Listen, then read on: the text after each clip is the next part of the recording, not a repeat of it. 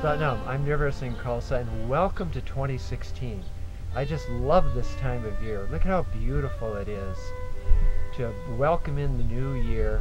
We start with winter solstice, which is such a wonderful, deep time, and you carry that energy of the deepness, the meditative quality into the new year, so you can set your intention for the new year and have an amazing year.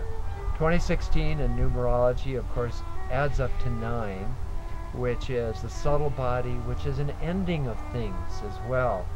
And so you can expect this year for things to actually shift, things to go out and things to come in. It's actually a really wonderful opportunity to actually bring yourself to a whole new state of being. Now, this one thing that really does help you with developing this ability to actually be comfortable and to be engaged in this renewal process of having things end and having new things begin is to stay very steady in yourself. We're going to do a Kriya today that came from 1978. And I'd really like you to look this up in the Library of Teachings, because what we've done is we've taken as many as we can find so far, and we have a few hundred of them, historical notes of people that actually took notes during the class when it was taught, and then wrote them up in Kriya form. And so that's attached to this Kriya that we're doing today. And so you can kind of see what we were working with way back in 1978 when we didn't have the Library of Teachings, or we weren't able to attend class. And so you can look at the notes for this and you can see exactly how this Kriya is practiced. It's also great to really read the lecture and listen to the lecture as well.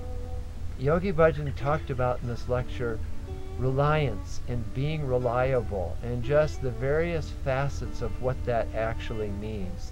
All your social relationships are actually built on the fact that you're a reliable person, that someone can really count on you. And with that reliance, you build trust. I know at the beginning of every year we talk a little bit about prosperity, but he said this is the key to richness, the richness of your entire environment. If you can be reliable, if you can be relied on, if you can build that trust, it brings a tremendous amount of richness into your life. And especially for a spiritual person, what it does is their reliance becomes on the infinite, on God itself. And that reliance, if you develop that ability to trust the universe, to trust your own infinity, just creates all the richness that you can imagine. And so this Kriya will actually play in this video Yogi Bhajan giving the actual rhythm and the sound of the mantra. In those very early days, we didn't have all this beautiful music that you find in 3HO right now. We mostly chanted in an a cappella form, or if there's a musician there with a guitar, they'd play a few chords, but we'd chant in a cappella in a monotone. And so you'll actually hear Yogi Bhajan demonstrating this, how to chant this mantra just right now. This is how it sounds. Hara hara hara hara hari hari hara hara hara hara hari hari. And so it's 4 hads, had, had, had, had, hari, hari. And you can see that he chants it really fast. And so it's almost like taking singing breaths, right? Because it just doesn't stop. Now the mudra to this is very specific. You're going to have the left hand up by the side so that it's about at ear level. And you're going to take the right hand and make it very flat. He really emphasized it being flat. And you're going to hold this up at the throat level. You'll see in the picture, the early drawing of this, that someone had it a little bit low. But this is where it is. It's up at throat level. Eyes are going to be about 1/10 open, 9/10 closed. And then you'll chant the mantra. Hara hara hara hara hari hari Hara hara hara hari hari. Hara hara hara hari hari. And we'll do that for 11 minutes.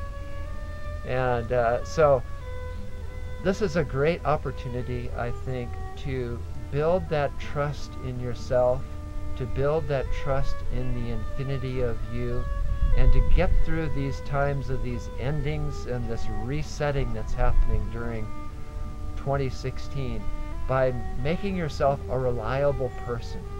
And the person that you need to be reliable and that you need to trust the most, of course, is your own self. When you make a commitment, keep it.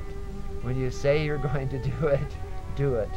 Let's practice this year so we can have that reliance and we can have that experience of the self that allows us to have all the richness that we need in our environments, in our relationships, and everything that surrounds you, as being people of the Spirit and people that rely on their own infinity. So I'll be doing with this you for the first 40 days. I hope you also can do the sadhana that's being promoted by all the nonprofits, 3HO, SeekNet, Seek Dharma, Midi Pidi Academy, Spirit Voyage, and Sanadam, of doing 40 days of Japji. So do your Japjis and also do this Kriya. So happy 2016. Satnam.